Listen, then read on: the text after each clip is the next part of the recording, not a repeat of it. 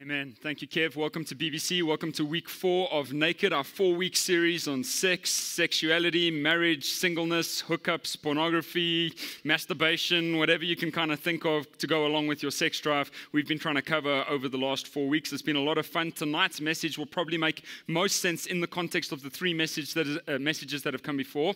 And so I would encourage you to get on the website and to download those, especially if you're visiting us here tonight for the first time. Some people have asked what is coming up next at Bryanston. What preaching series are we dealing with next? I thought I'd just give you a little heads up. Tomorrow afternoon, I get on a plane for the west coast of the United States, where I'm going to go traveling with my family for 6 weeks to just kind of recover from the last 4 weeks. And I'm going to be writing and dreaming and kind of vision casting for the church going forward and planning some future sermon series. While I'm away, we've got some really, really excellent stuff going on. Next week, we've got a family service celebrating dads. And so in the morning services, the 8:30 and the 10:30, we're going to let the kids in here to give the parents a greater appreciation for what it's like in the rooms next door, okay? Because it's going to be like chaos. It's going to be like some terrible, scary movies. And parents are going to decide to keep their families at just the size that they are right now and not to extend any further. But we're going to be honoring all the generations in the 2 morning services. And in the evening, Kev Aldridge is going to be preaching, especially on the Father heart of God and how God is a great dad. And I think it's going to be a powerful time.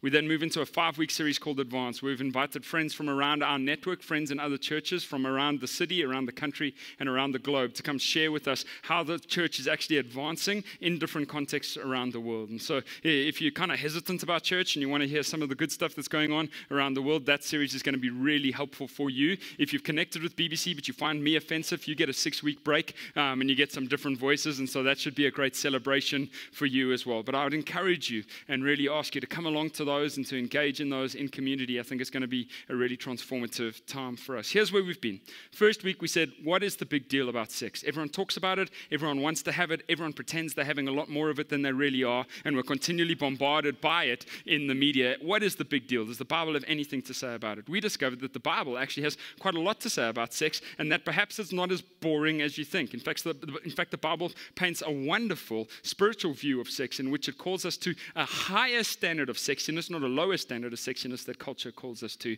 But it says that it's because it's so important, it has some parameters and it has a protective framework, and that's not just safe sex, that's covenant relationship that God asks us to honor, because this is a big deal. He's not asking us to be less sexy, he's asking us to be more sexy. Week 2, we said, well, then what is the big deal about marriage? In this day and age, can we really think that we can be married to one person forever, till death do us part, really? What if they live a long time? And what if they get fat? And what if they get poor? And what if they get annoying? Those 3 things will happen probably about day 3 of the relationship. And so then what do you do? Is this like a full maintenance lease? Can you send it back? Or is it Nicky take backs? I mean, well, what is marriage and how does this work? And can you really expect one person to satisfy you forever? And the Bible said marriage is a covenant relationship. It's not just about commitment. It's not just about feel good. Again, it's a spiritual thing. That is this wonderful thing ordained by God. And he takes us at our word when we give vows before him. There's hope for those who have had marriages who failed. And God is a loving and gracious and merciful God.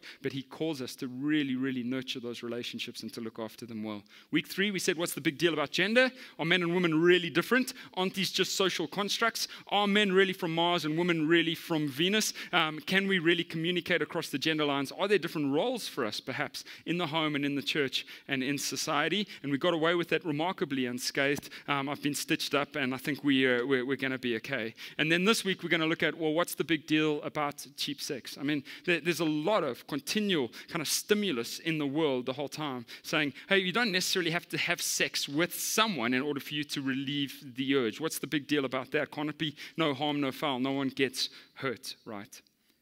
This last week, I had the tremendous privilege and the incredibly intimidating gig of speaking to about 250 high school teenage boys about the topic of sex. They told me, you've got 90 minutes to talk to these guys about sex. Now, talking to a couple of hundred teenage boys about sex is like talking to a couple of hundred starving people about steak. And so they were very, very attentive and yet continually distracted by their desires and the many different things that they would think about within a 90-minute time frame. The stats tell us that in the 90 minutes, each boy would have thought about sex 2,467 times. And in this session, it was probably even worse. And so I did Q&A with them.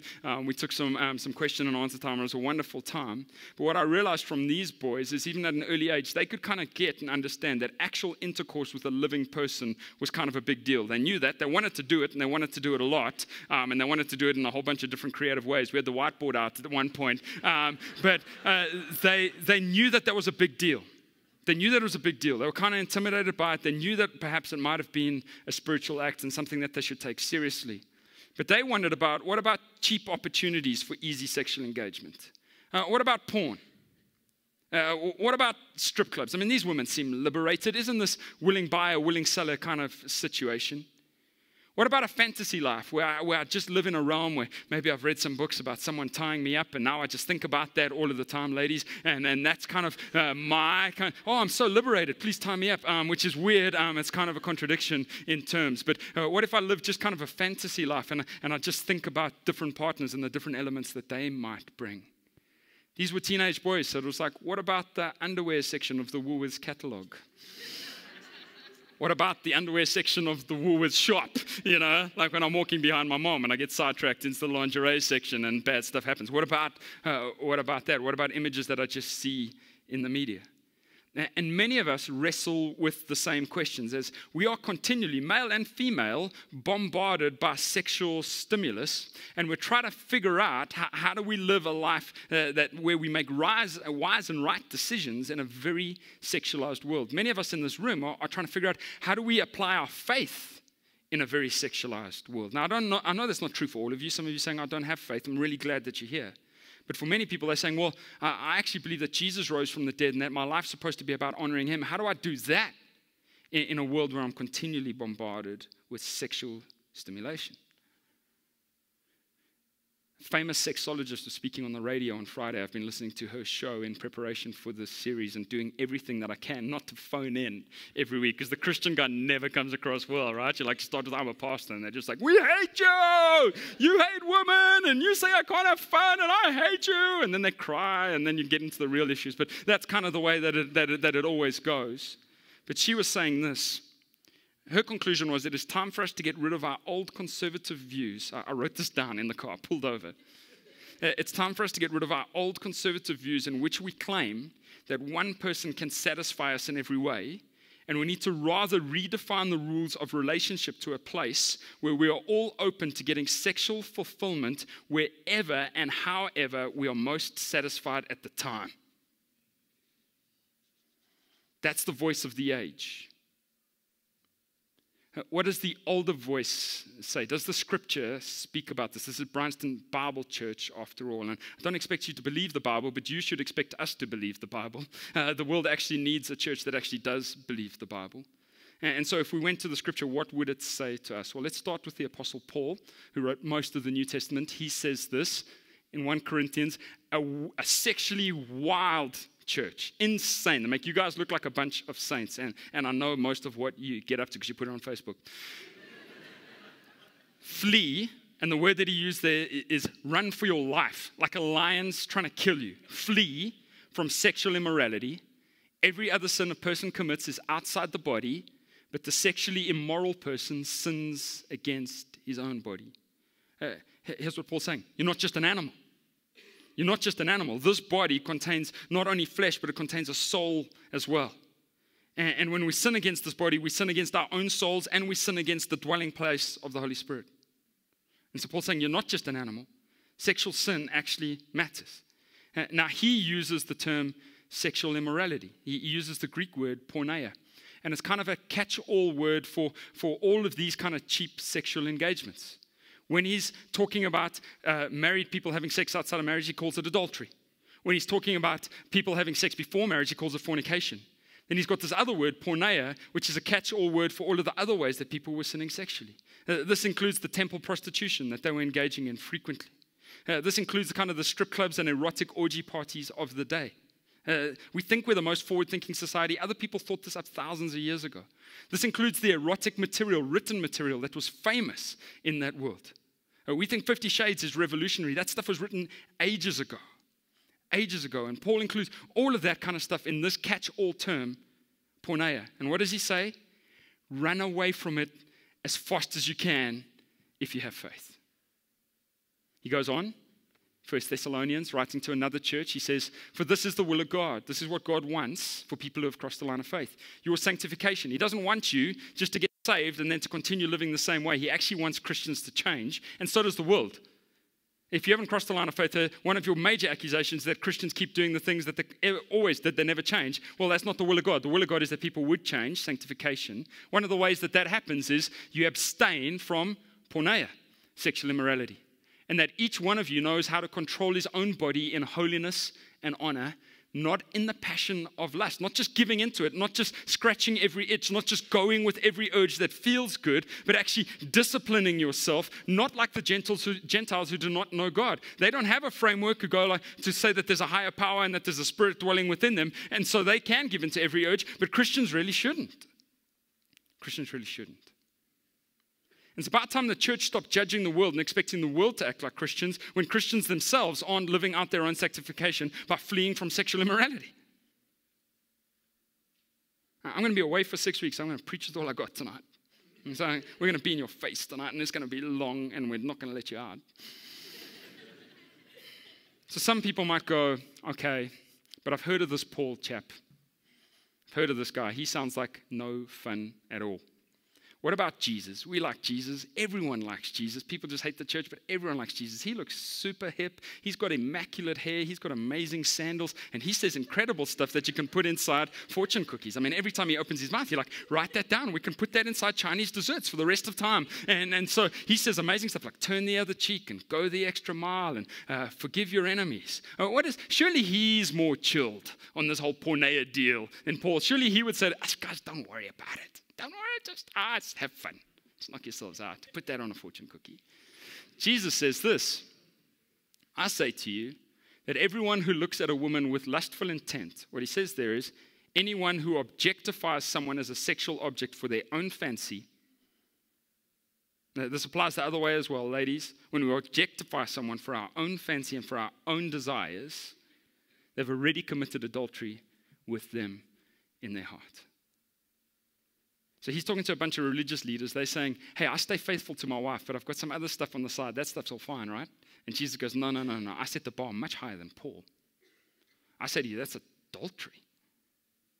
That's like sleeping around. Now, the good news is that he offers grace to adulterers. He does it all the time. But he wants them to understand the way in which their heart is actually offending him and hurting themselves. So why would Jesus say something like this? I mean, we know he's a wild man who says unpredictable things. It's one of the reasons I just love him and worship him, because you can't contain him. You go read the Gospels, he's just unpredictable. It's just like, you can't say that, especially not in church, but he says it all the time. But why would he say this? Is he trying to kill our joy? Is he trying to make us miserable? Is he trying to ruin all of our fun? Well, the overarching theme of Scripture is that God loves us, and that Jesus is sent into the world to give us life, not death, and to give us life to the full, he tells us. He says, the life that you're living is not full enough. I want to give you something better. And one of the things he warns us against is sexual immorality. Maybe the God of the Bible actually loves us more than we love ourselves. And maybe he can see something behind the stuff that we cannot. You see, we think, just stick with me, I want you to help interpret the message of your age. We think, when it comes to this kind of stuff, that freedom comes from lack of instruction. That's what the sexologist was saying on Friday. She's saying, just do away with all the rules. That's where real freedom comes. But we don't apply that in everyday life.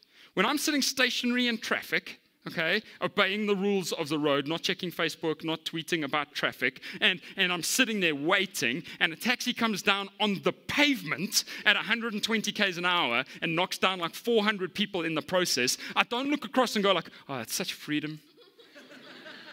I love how they just live without constraint. Bless those guys. They're the best. That's real life right there. We go like, no, give me a baseball bat, and so I can go and initiate some constraint into the life of someone else. We don't raise our families like this, and if you're going to have a family in the future, hopefully you don't raise your family like this. I don't say to Daniel, I shouldn't because I'd be a bad dad. He's 2 years old. I don't say to him, Bad, hey bro, just do whatever you like. Whatever comes into your heart, do that. You know what would happen? He would burn my house down. That's what's in his heart. This looks flammable. This thing could burn to the ground while we danced in the garden in a circle. That's what's in his heart. And so when we tell people, do what's in your heart, that's the dumbest advice in the whole world. It's daft. We don't believe in it. We don't run families like that. We don't run society like that. And so as a loving dad, I go to Daniel, I go, Bud, man, I love you. I adore you. I'm furiously pursuing your joy. And because of that, I want to tell you, hey, don't do that. Don't do that. Here's a few things you shouldn't do, because I don't want you to go to jail. Especially not at 2 years old. Okay, it's going to go badly for you. And so because I love him, I place some constraints on him for his joy and for his good. You've never seen someone go skydiving and just say, like, you know what would be a lot more fun if I didn't have the constraint of this parachute? No.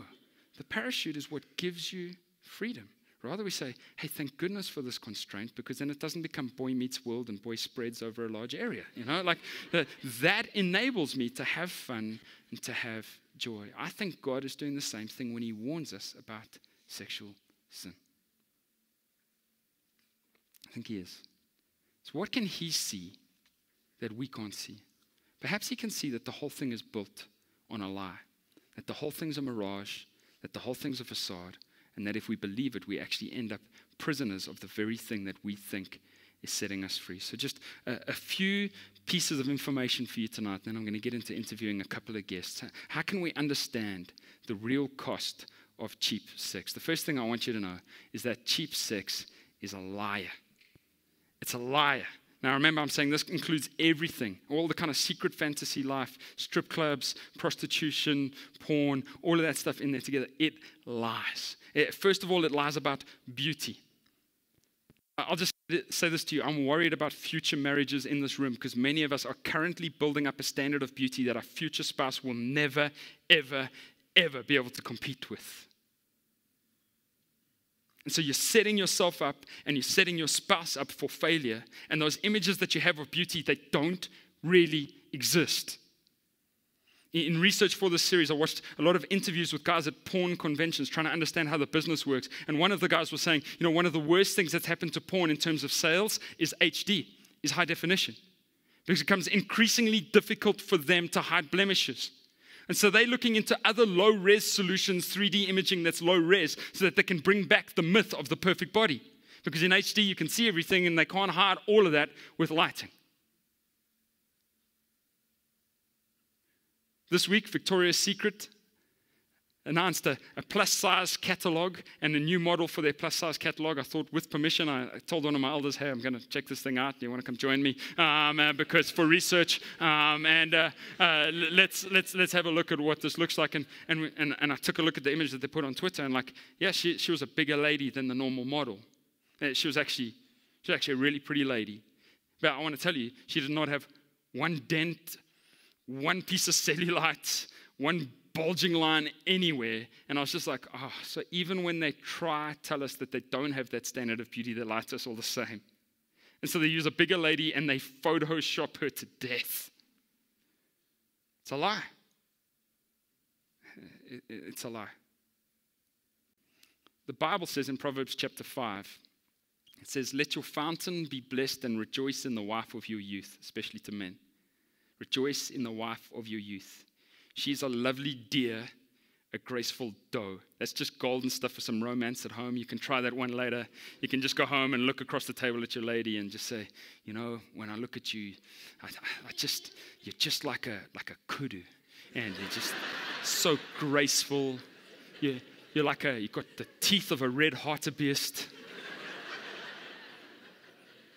And your skin is like a gemsbok. You know?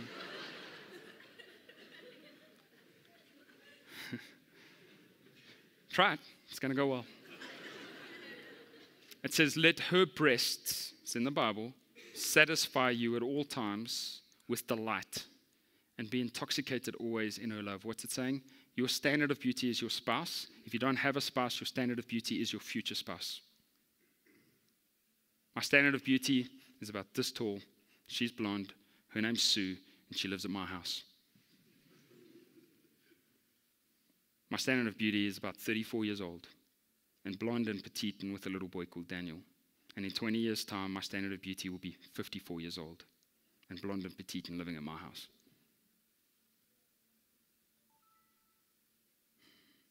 It also lies about sex. Porn does this especially well. Strip club does this as well. No one ever has a headache. Never seen it. Cut the movie quite short. Not today. Sorry, thanks. It's never that time of the month. People never just don't feel like it.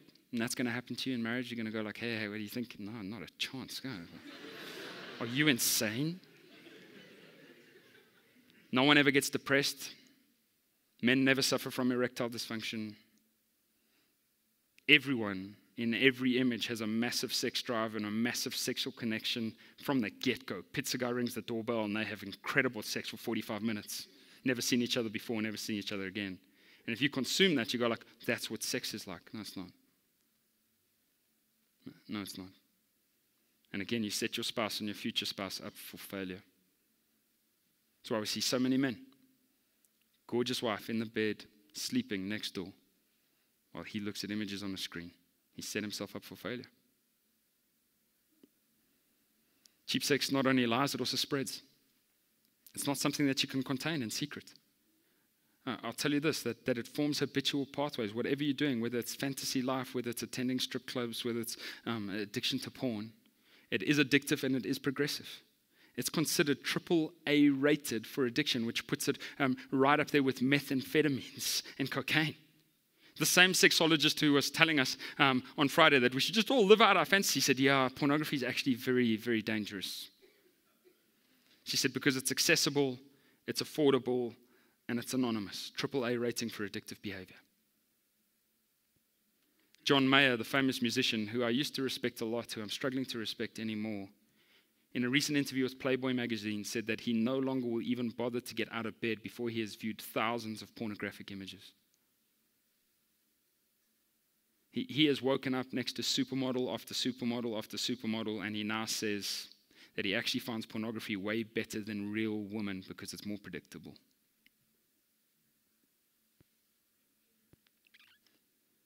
In an interview with the serial killer Ted Bundy, just the day before he died, Ted Bundy spoke of his early pornography habit. I'm not suggesting you're going to go on to be a serial killer.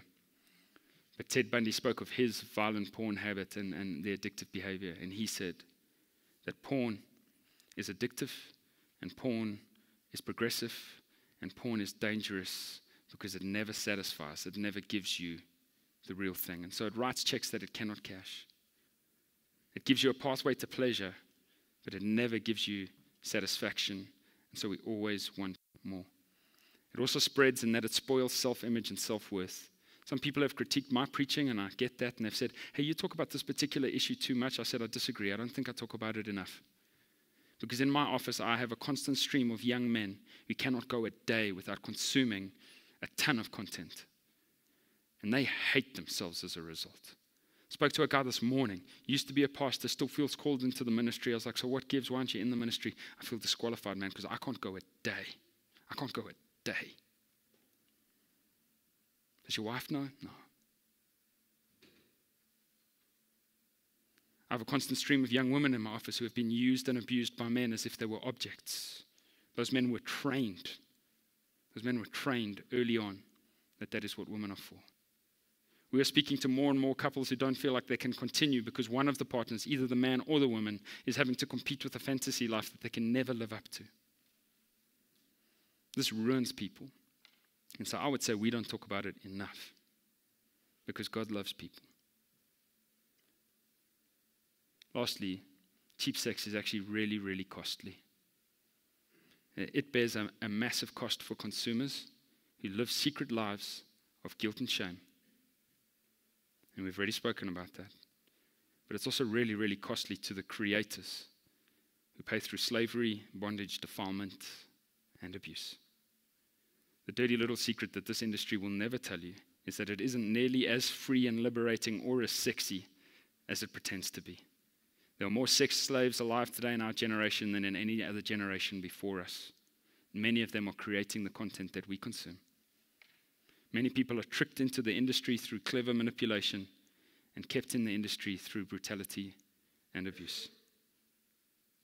And so it's been our great privilege over the last week or so to get to know two amazing ladies who have seen the other side of the industry. And so we thought it would be powerful to get them up here tonight and just have them tell their stories. I know if you've been at one of the ladies' events this week, you've heard some of this already, but we think it's going to be powerful to hear again. And so, BBC, why don't you just give a really warm welcome to our friends, Crissy Moran and Harmony Dust.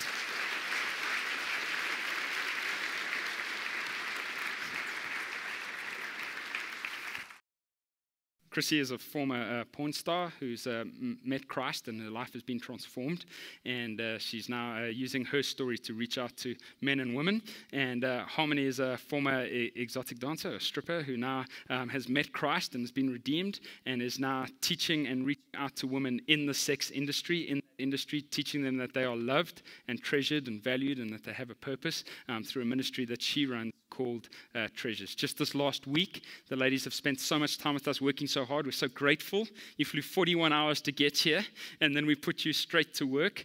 They were in the high school with me on Tuesday, which was very distracting because the boys really wanted to be with you guys and not with me. Even when I told them that I was also a dancer once, that didn't seem to help the situation at all. In fact, seemed to drive some of them to want to leave pretty promptly. But they were there with the young ladies in the high school, which was amazing. That evening, they did some training with 30 volunteers in the church, teaching us how to be a church that better reaches out to those who are vulnerable in the sex industry, which we're very excited about. Thursday and Friday, they spoke to over 650 women at two women's events, and the stories we've heard of transformation coming from that have just been astonishing. And then today, this is their third service in which they're boldly sitting here with a Muppet like me and just sharing their story with you guys. So guys, first of all, just thank you so much for coming. Thanks for your boldness. Thanks for your honesty and your humility. You've taught us a lot, and I think it will be really transformative for us.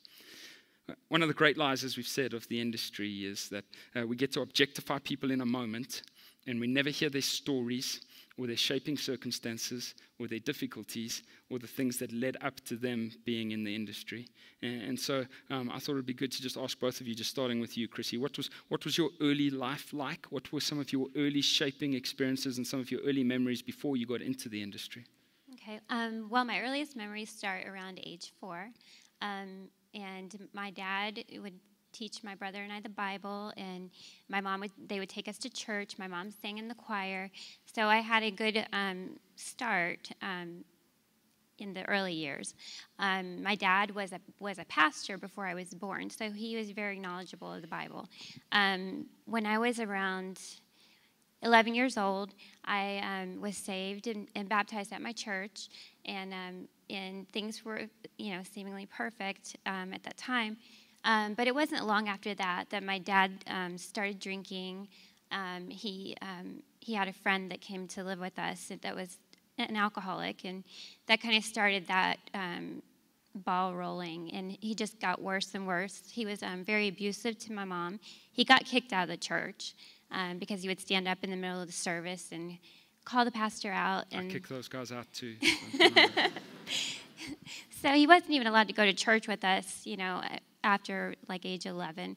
So my mom would continue to take us to church, and my brother and I, he's 2 years younger, and let's see, around age 12, I would say, things just got really bad. My dad became verbally abusive to my mom. He was physically abusive. He did just crazy things. He would break things and throw things and everything. He was just out of control. He would go to the bars and get in fights with people because he was preaching. And so I had a kind of a twisted perception of who God was.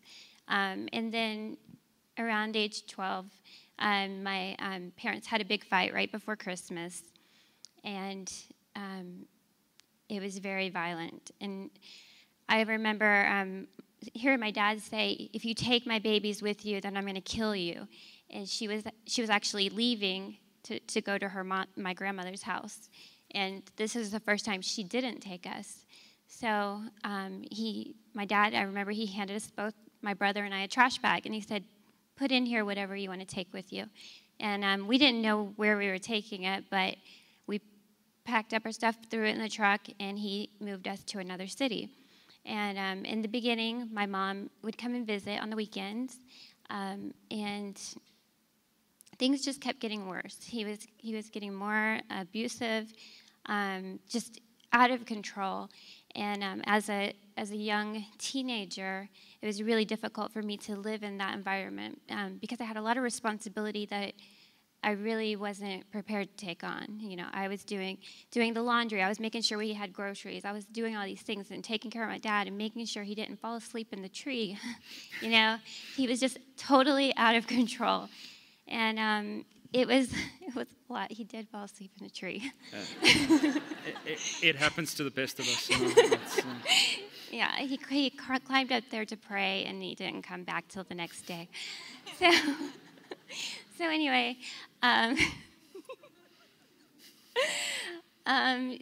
so things were just really out of control. And with my mom, it was really hard for her. She would come to visit, and she wanted to see us, and she was so excited. But then my dad he was just totally mean to her and irresponsible, and he didn't care about her enough. And eventually, my mom stopped coming because she couldn't handle it anymore. And after she stopped coming, it wasn't very long after that she met somebody new, and she got remarried. And when she remarried, I decided to go live with my mom because this life was really confusing and really chaotic. And I thought that I would have a normal life.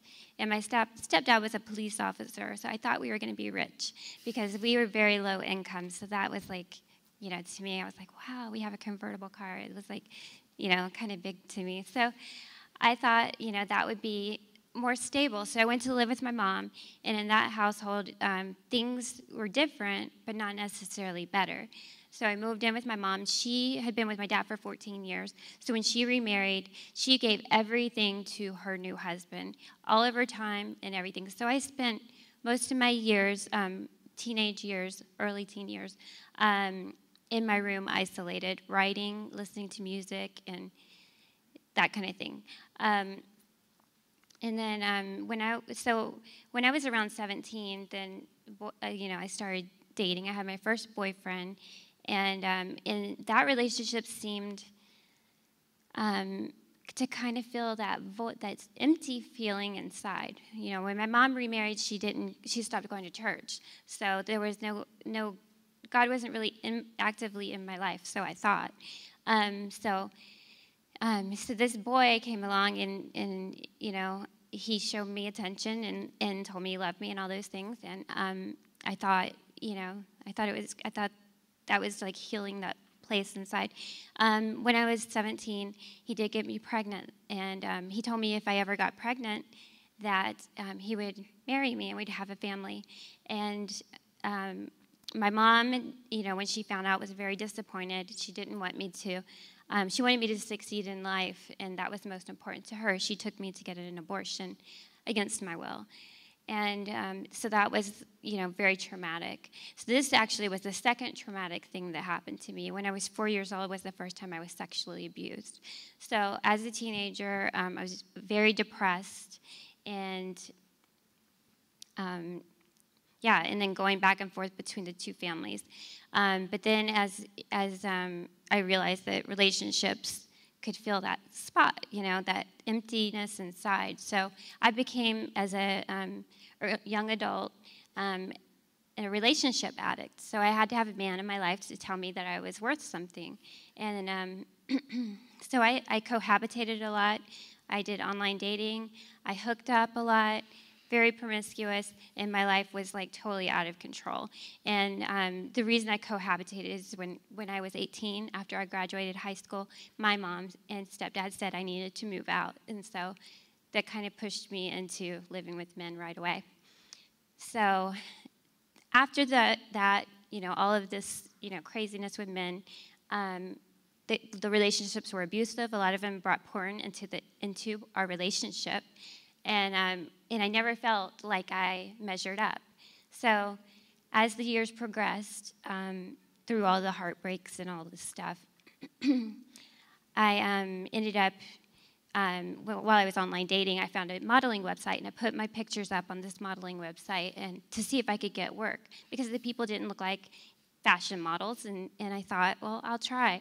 And then I got my first job, and then I started going to Los Angeles to do photo shoots, and that's how it all started. You said something fascinating this morning about that early instance of abuse in your life. You said that there was a reason you didn't tell your family that it happened because of something your dad said that really shocked me as a dad. Why don't you tell us about that? Yeah, well, my dad was very blunt. So he basically said, if any man ever touches my daughter, I'm going to kill them. And as a child, I didn't tell anybody. I was terrified. See, but your dad was actually going to go kill the guy, and so Yeah. to defend him, you never told your dad you had been abused as a 4-year-old girl. And actually, I didn't even tell my mom until my mid-20s, so, yeah. Harmony, what was it like for you growing up and your shaping circumstances before the industry? So one of my first memories was of being exposed to porn by my biological father when I was 3 years old. And I didn't really understand exactly what I was seeing, but that the images were very much ingrained in my head. And then I was sexually abused throughout my life, starting at the age of 5 by both men and women, and then raped as a teen. And it was something that just was like happening again and again throughout my life. And I thought that there was something wrong with me, that kept attracting those situations. So I turned all my anger inward and just was filled with shame and was suicidal, even from the age of 8 years old, writing suicide notes. And my first suicide attempt was in elementary school. And the amount of abuse that I experienced had a lot to do with the home environment that I was in, my mother being a cocaine addict and my stepdad being a drug dealer, and just being exposed to a lot of crazy people and not really having a lot of supervision, being, left unattended, that sort of thing. And one of my abusers was my mother's boyfriend. At this point, I was 13, and I started standing up for myself. He was, on top of being one of my abusers, he was just generally a very disturbing human being. He had left Canada on... He was trying to get away from charges that he had raped a child, and my mom later admitted that he was a pedophile, and he would tell my brother and I stories of like satanic ritual abuse that he was involved in and kids being raped, and he was also like, he did martial arts. He was some kind of black belt or something, and so he would put us in these grips and be like, I could snap your neck in 1 minute and kill you. So he was a very terrifying person. And so I finally ran away from home and told my mom that I wasn't coming back until he was gone. So she said, fine, come home, he's gone. And when I got back, she ended up leaving with him. So she left me at the age of 13 with my 8-year-old brother for 3 months with $20 that she said was emergency cab fare. I don't know where I would have taken a taxi. And a book of food stamps, which are government vouchers for food that we have in our country. And so that didn't last long, and I started stealing food from the liquor store down the street to support my brother. And it was during that summer that I became involved with an older boy in the neighborhood. And he would come around, and when he was around, I felt protected. I lived in a neighborhood where there was a lot of gang rivalry. The black and the Mexican gangs were literally warring back in the 80s and 90s, and there were gunshots every night. At one point, just to give you an example of the kind of environment I was living in, my mother was beaten nearly to death by a man who broke into our house and beat her with brass knuckles. Like, her lips were torn off of her face. And I still remember she had called the police, and she called a friend before she lost consciousness.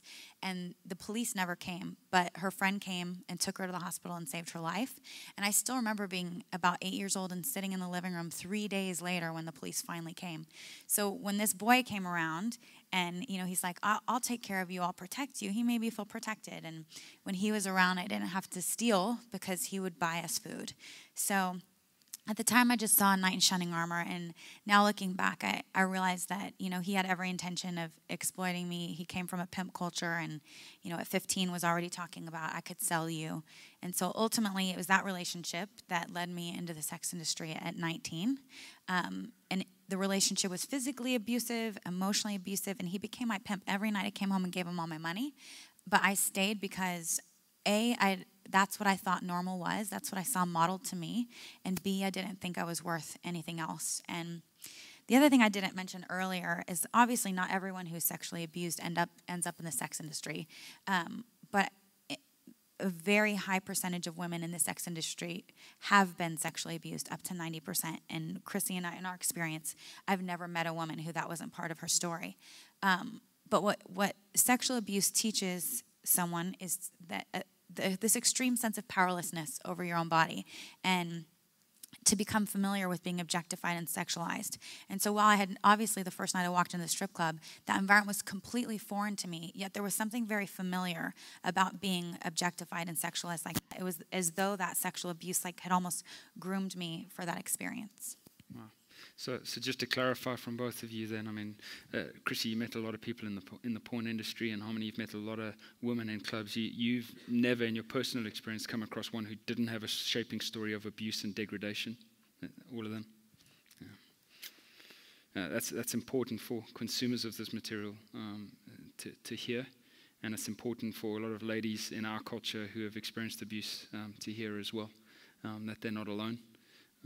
I am deeply ashamed of my gender at times, and I'm deeply ashamed of men today as I hear your stories, and so I apologize, and I'm sorry for what's been done to you.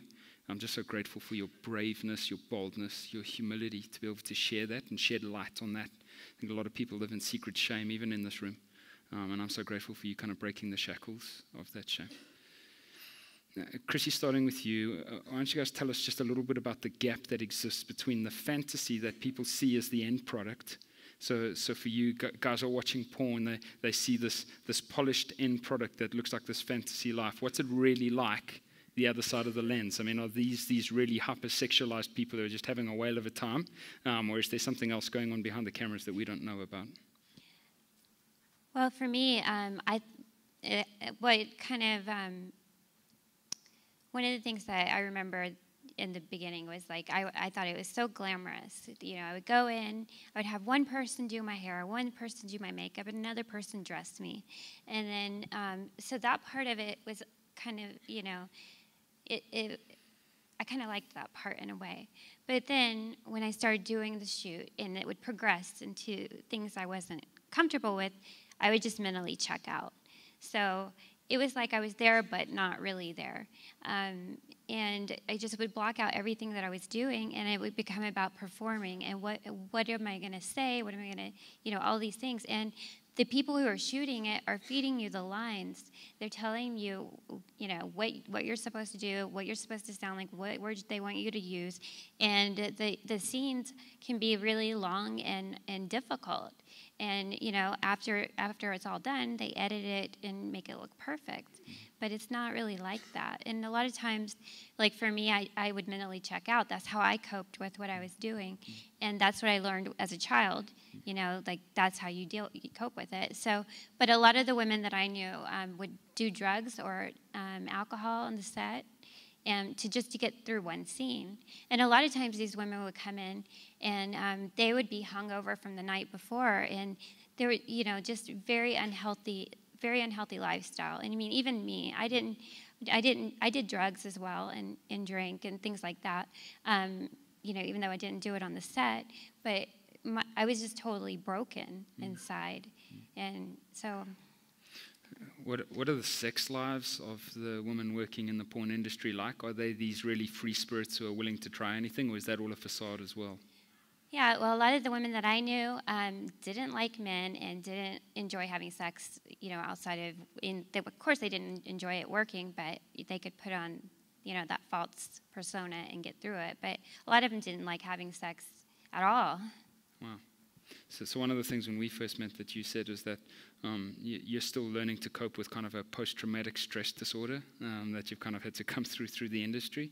Mm-hmm. So really things get so traumatic that people are getting into a mindset where they're just having to deal with coping mechanisms, the same ones you learned to cope with your abuse, you're then having to live out to make porn. Yeah.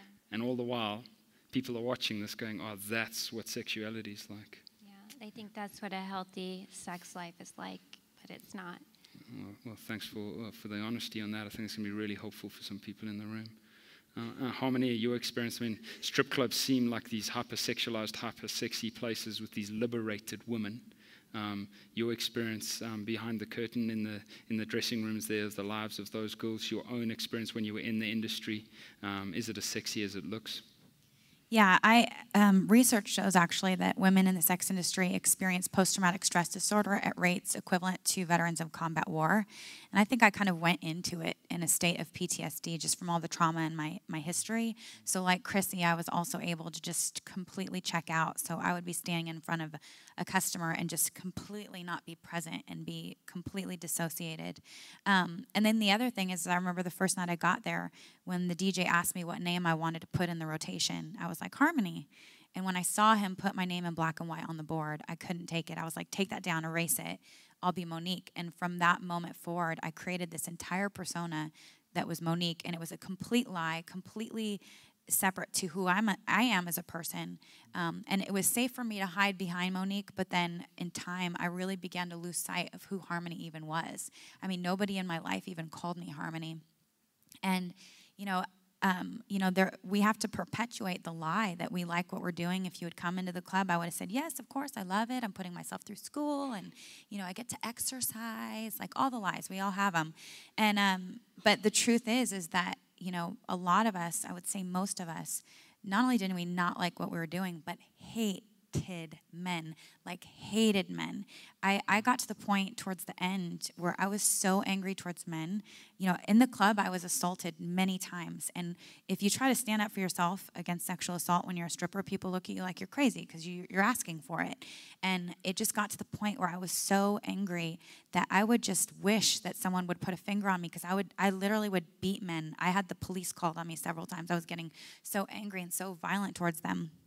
And I didn't have to use drugs, but earlier today when we were doing this earlier, I had this memory that I hadn't had in a long time, but of one of my friends who would use to get through a shift. And one night, I don't know what she had taken, some concoction of something and way too much of it, but she was in the dressing room and she couldn't stand, she couldn't open her eyes. I mean, she looked like she was on the verge of an overdose. And but the managers made her get out on stage for her set. And because she couldn't stand, she literally crawled onto the stage. And I remember, because I was next, so I remember being behind the curtain, and I was so worried about her and just peeking out and looking at her. And the crazy thing to me is the men that were sitting at the stage were tipping her. Like, they thought it was a part of her act, and they couldn't even see that she was could have died that night. She had used so much and couldn't even open her eyes. And so it's such a lie. So those men have objectified women in that environment to such an extent that they can't even see a human being in trouble in front of them. One of the things that really strikes me about that, Harmony, is men are going home and evaluating their wife against Monique, and Monique doesn't exist. I mean, she's a fallacy. I mean, she doesn't exist anywhere in the world. You want her, and it's all an act. It's all a facade. We believe in a proactive God who reaches down and saves people with messy lives and messy circumstances. And both of you have great stories of God's redemption, for Crissy of coming back to Christ, and for Harmony for you being awakened to Christ for the first time. Would you give us the kind of Cliff Notes version of what it was like coming back to Jesus for you, Crissy, and for meeting Jesus for the first time for you, Harmony? What happened? What led up to that? You had some shaping circumstances, some interactions that led to you reuniting with Christ. Crissy, what is that like? Okay. Well, I was in the industry for 7 years, and cohabitating, living with men, being abused. The men that a lot of the boyfriends that I had still looked at porn. It was never enough, and it just did so much to my self-worth. So you've got guys who are living with a porn star, still consuming porn, because that's not enough. One of the boyfriends in particular. Every night I would catch him looking at porn. Not only that, he would rape me about 10 times a day. And it was extremely physically abusive, verbally abusive relationship. Every day he would tell me that he was going to kill me, that nobody would love me, all of these things. And that was 3.5 of the 7 years I was in the industry. So for me, I got to, after a bunch of relationships, I ended up living with the last guy that I lived with in the industry, and he kind of was normal. He didn't abuse me, and I thought, I thought that I would marry him. And, it didn't take much to qualify for that. You just had to be nice. And he was. So, we were together a year and 8 months. And at the end of our relationship, he went to work on a mainstream movie because he was an actor. And before he left, we usually spent 24 hours a day because I really didn't have to go to work because I had a website that paid very well and it was a recurring income. So I rarely had to do stuff outside of what my own website did. So anyway, when he went to go out of town, I got really insecure, and one of the things I was like, don't go to a strip club or anything like that, please, I wasn't working with men at the time, so I somehow thought that, even if he was looking at other women, he was a good enough guy that he wasn't going to think about being with them, and that I had worked so hard on creating this fantasy that I thought that would be enough. And that, but still, I was still insecure. I said that. And when he was out there, he called me, and I heard music. I heard, like the bass in the background. It's 2 a.m., and I asked him where he was, and he lied and said he was at a restaurant. And I knew that he was at a strip club. And the next day, he finally confessed to me. And for some reason, I still had hope that men were supposed to be better. One of the things that my dad did teach me, although his teachings were kind of, confusing, but he did teach me the verse that you put up earlier, Matthew 5:28, that if a man looks upon a woman with lust, he's committed adultery in his heart. And so even though I was in the industry, I still had this hope that that would happen for me, like that I would meet somebody who didn't do that. So when he told me, he confessed the next day, I kind of fell to the floor and cried and cried and cried. And I just had the realization that even though I created myself into being what I thought any man would want, I still wasn't quite enough to keep a man. So, and I, cried out to God while I was crying, and I said, if you're real, please show me a sign. I haven't felt your presence in my life since I was a little girl, and everything I know about love is distorted and perverted, and, just make yourself known to me. And then a couple of days later, I went out to where he was filming. I had spent a couple of days just kind of praying and writing and journaling and, thinking about what had happened and in my life in general. So I did a lot of soul searching. When I went out to where he was filming, I met a guy on the set. When my boyfriend wasn't around, he asked me what I did for a living, and I said I did modeling. And he said, what kind of modeling? And I said, calendars and bikinis. And, in my personal life, we didn't tell people generally that I did porn. We just, didn't talk about it to our friends and stuff like that. To his friends.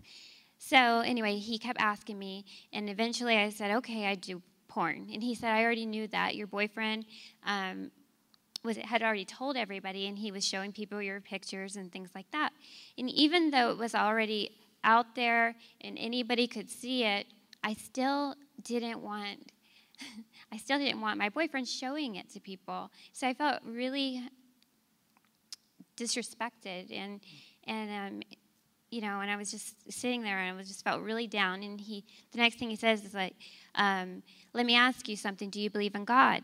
And it was that small question that changed my entire life, because I knew that was the sign that I had prayed for.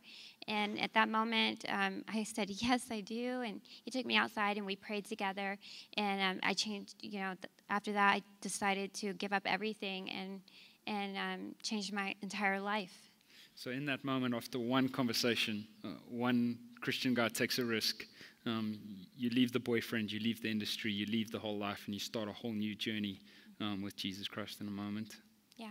Yeah, amazing. And it's been messy going forward. I mean, the internet continues, the images out there continue. But in an instant, through one conversation, you start on a new path. Yeah. Amazing. Great.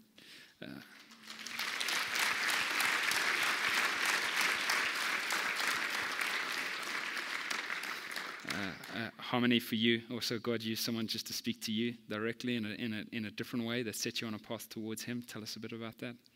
Yeah, for me, it was about meeting someone, a friend in a local ballet class at college, who just showed me the unconditional love of God. And she was unlike anyone I had ever met before. And I was surprised to find out that she was Christian because I was raised like very anti-Christianity, anti-Christians. My mother is a Native American rights activist, and I was taught that Christianity is the white man's religion that he uses for oppression. I know. Yeah, I told my mom that too. I'm like, I don't know if you've noticed. But anyways, don't try to argue with her. Trust me, it has not worked.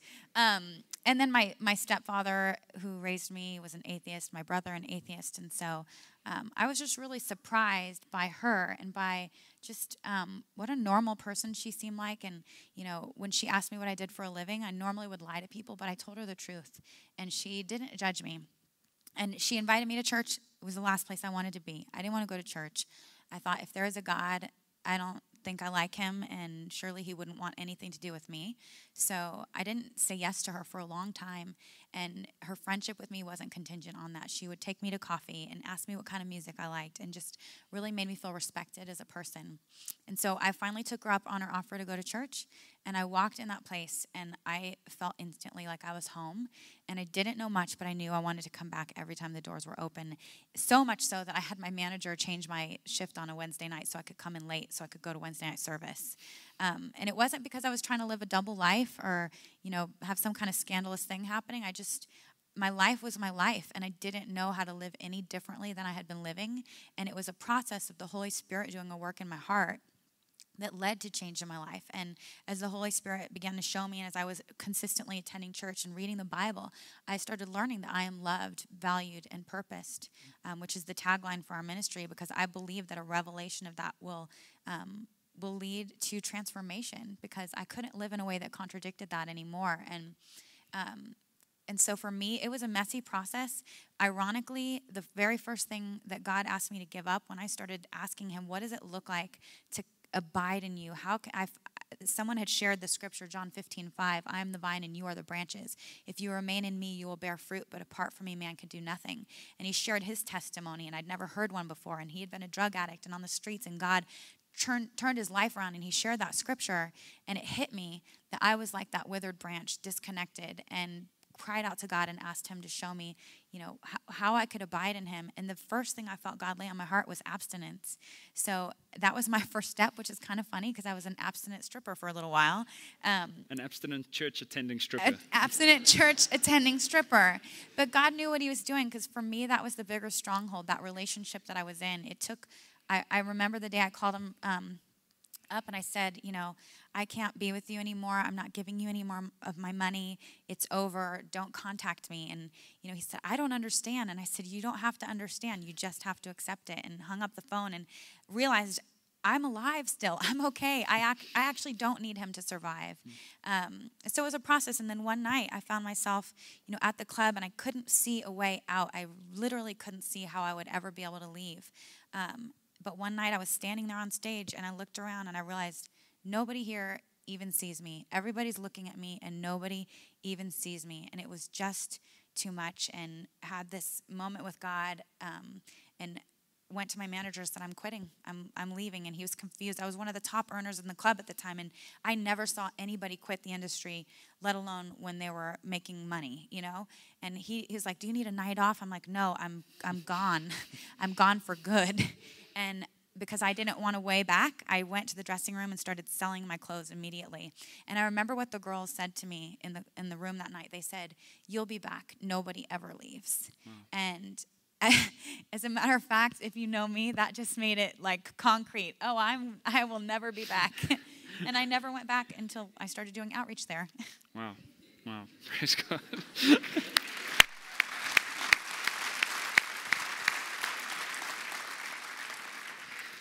So we're going to wrap this thing up. You ladies have been so wonderful. Why don't you just tell us, just kind of in closing, Crissy, starting with you, what is life like now? What's going on in your life? Some big things that are happening, and what's God teaching you, and how's it going with you at the moment? Okay, well, I've been out of the industry for 7 years, so it's been a really long path of healing and recovery and learning what a healthy relationship looks like, and my recovery, there was a lot of things to work on. And the last thing, unlike harmony, that the thing that I had the hardest time getting free from was being abstinent. But I did accomplish that, and I have been abstinent. Well, not now, but I'll tell you about that in a minute. But sorry. So anyway, so I did. I was abstinent, and and one of the things that I had to give up was dating, and for me, it had to go even like more intense than that. I had a lot of guy friends in Los Angeles, California.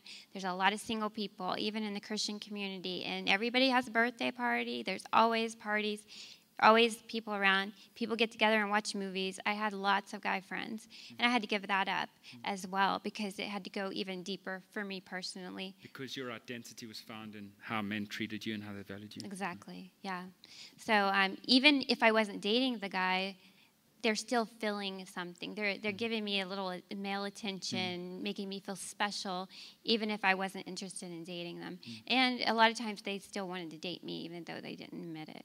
So I had to give that up, and I had no guys come into my apartment, and I didn't call, text. I told everybody, I'm going on a fast. Don't call me, don't contact me, don't email me.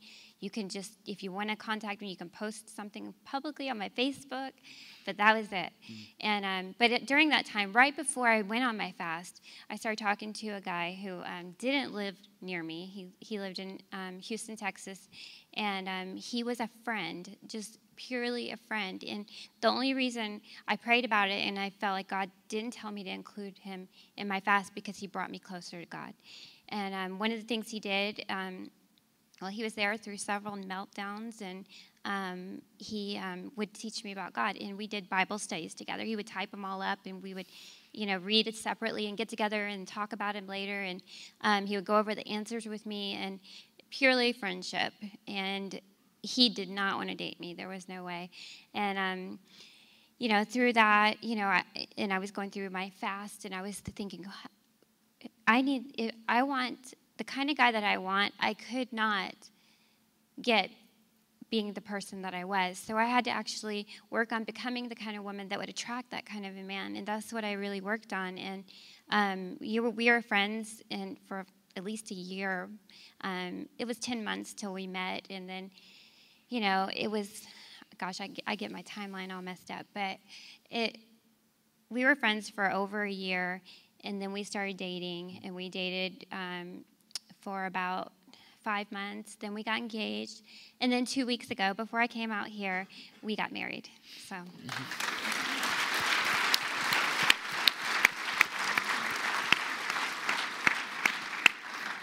Praise God. I remember watching an interview with you with Pastor Mark Driscoll in Seattle, and right at the end of that, he prayed over you and prophesied that a good godly man was going to come and that he was going to be your husband, and he pictured that day. And praise God that God was good to his word and that a good godly man has come along, and he just cherishes you and will be praying for you. So that's wonderful.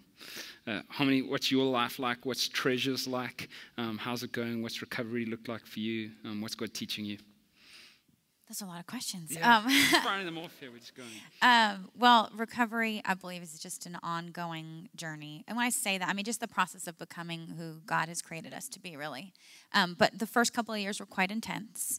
And after that, I just got to a place where, I had a sense of wholeness and identity in Jesus. And one day I found myself sitting across the street from the strip club that I used to work at and was praying for the women, which I often did. But at that point, I just realized I had to do more.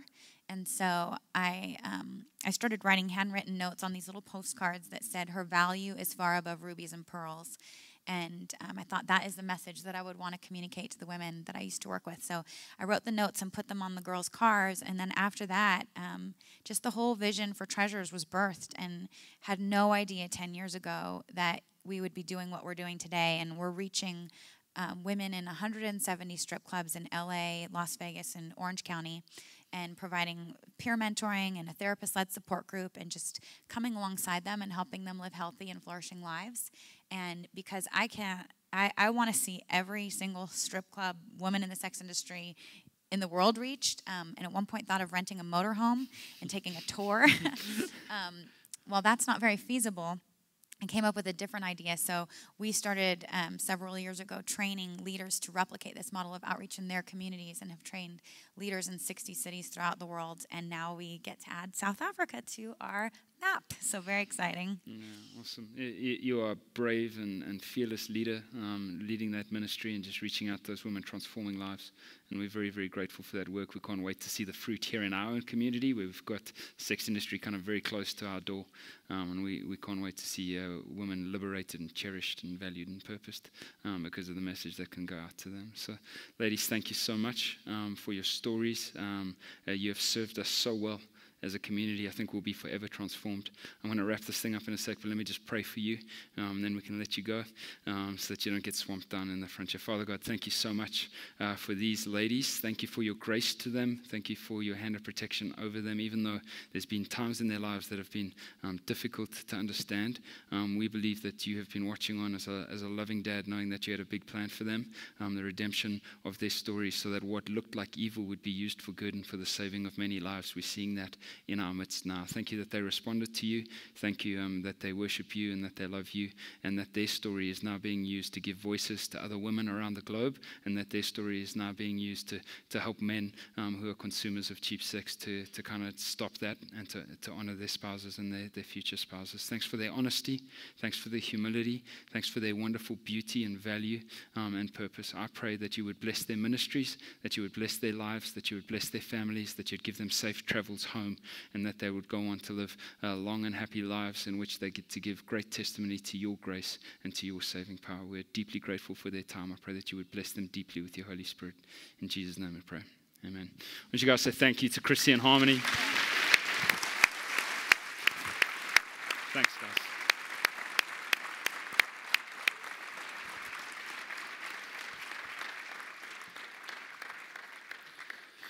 So Crissy and Harmony will be available to chat to you afterwards. They'll be out in the foyer at a resource table. We have a number of books for sale. We're not trying to make any money, unfortunately. Harmony's book sold out, and so that we don't have copies of that available. We've got a lot of other resources for you sold at cost, and we'd encourage you to go along and to purchase some of those, but also encourage you just to go along and chat to those ladies and just to thank them, maybe share some of your own stories as well.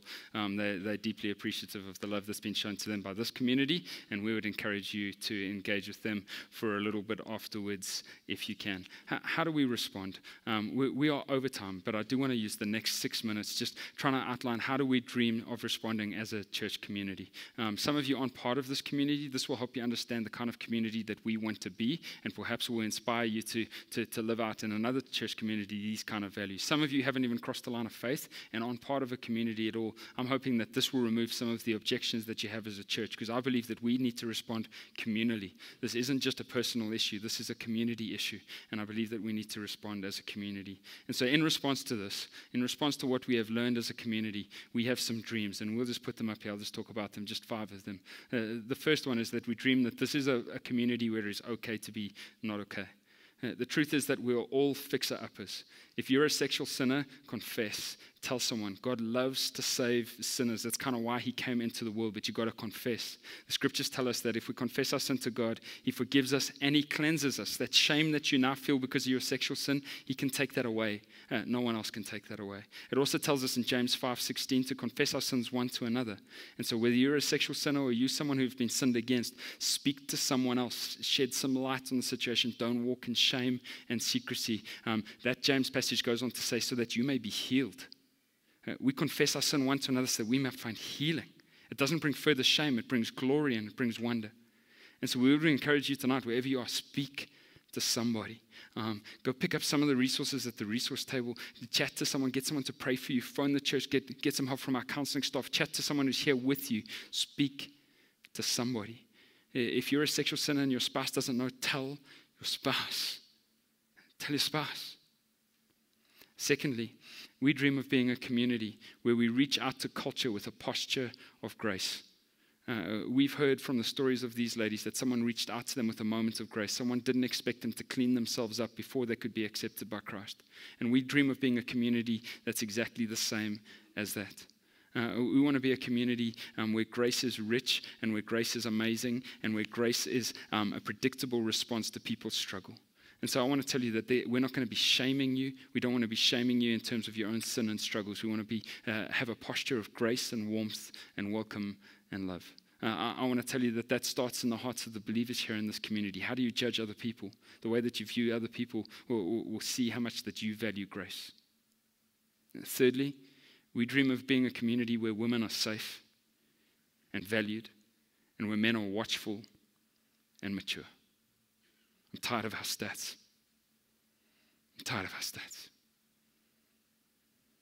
And so we call men unashamedly to a higher calling than they are currently pursuing. Now, we spoke on this last week. We dream of a day when we don't hear stories of abuse from our young women. And we move towards that day by men being men who refuse to believe the lie that women are objects for their enjoyment and consumption. We move towards that day by brave women telling their stories and overcoming the shame inflicted upon them by bad men. Fourthly, we dream of being a community that is serious about fleeing from sexual immorality.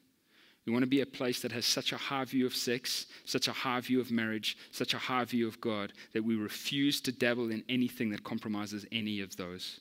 We're calling us to a radical approach towards sexual purity. And this is what Jesus spoke of. He said, if your right hand causes you to sin, cut it off. If your eye causes you to sin, gouge it out. Now, I don't think he was calling us to be a maimed and crippled society. I think he was telling us, be serious about this. Be serious about this. Don't think you get to be the one exception.